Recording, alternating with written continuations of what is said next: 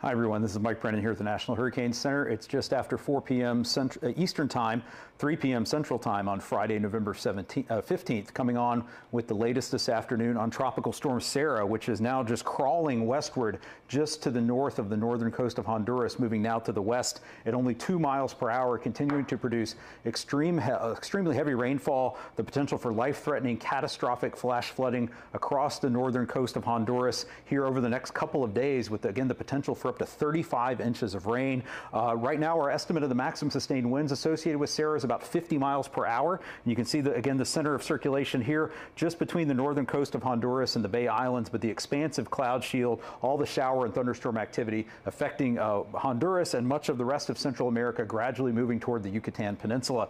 Again, if we look at the forecast here, again, maximum sustained winds 50 miles per hour, now moving only to the west at 2 miles per hour. You can see that over the next 24 to 36 hours, the system is only going to crawl westward here across the Gulf of Honduras, likely remaining just offshore. That should allow for at least a little bit of intensification.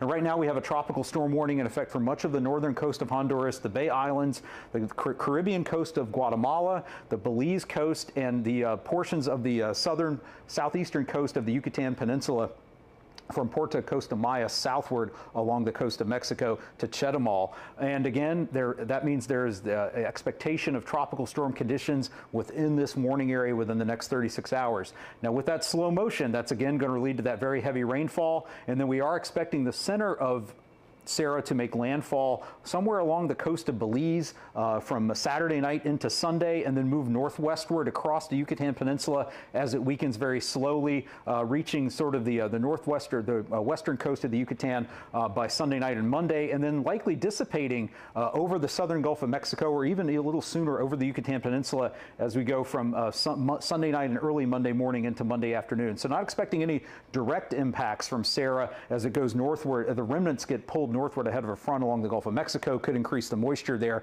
but not expecting any tropical cyclone impacts there. Again, that information, the biggest hazard we're going to be focused on in the next day or two is going to be the very heavy rainfall.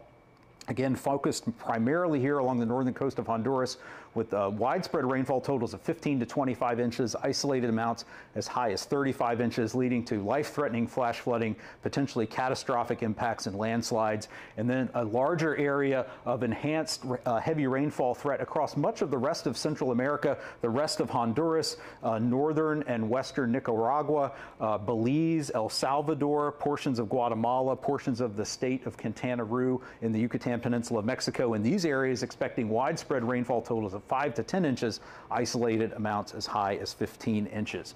So let's look at the key messages this afternoon for Sarah. Again, through early next week, heavy rainfall from Sarah will cause catastrophic flash flooding and mudslides over portions of northern Honduras.